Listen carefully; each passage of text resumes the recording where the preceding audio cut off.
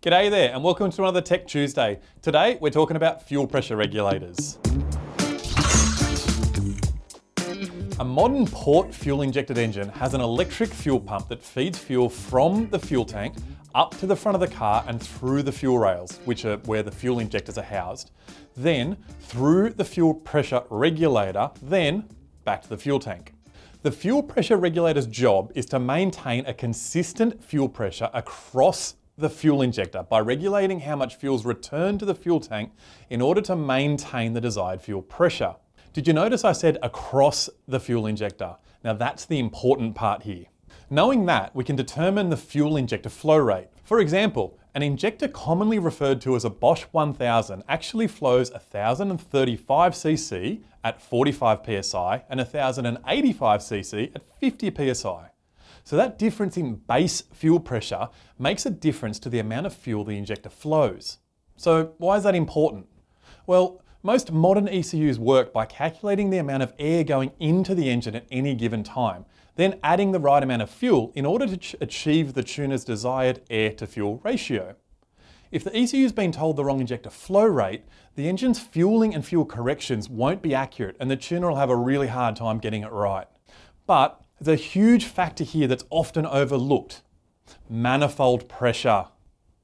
If you've got 45 psi of fuel pressure going up the backside of the fuel injector and 10 psi of boost pressure acting against the tip of the injector, you end up with a differential pressure, or pressure across the injector, of 35 psi.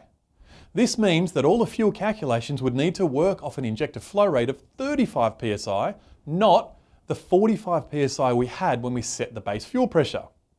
This is where a manifold pressure referenced fuel pressure regulator comes in handy. In order to maintain a consistent fuel pressure differential, we use a manifold pressure referenced fuel pressure regulator. This way, when we put 10 pounds of boost into the engine, the fuel line pressure is increased by 10 psi, resulting in a fuel line pressure of 55 psi and a differential fuel pressure of 45 psi. The same as what we started with and resulting in the same injector flow rate, even though the fuel line pressure and the pressure acting on the tip of the injector has changed. Now, let's have a look at a more extreme example. If we have an engine which has 45 psi of base fuel pressure, by the way, the base fuel pressure is set when the fuel pump running and the vacuum hose disconnected from the fuel pressure regulator. If we do that, then we jam 50 pounds of boost pressure in the engine, we'll end up with 95 psi of fuel line pressure, but still only have 45 psi of pressure acting across the injector, resulting in the same consistent injector flow rate. The same fuel pressure regulator also works in reverse.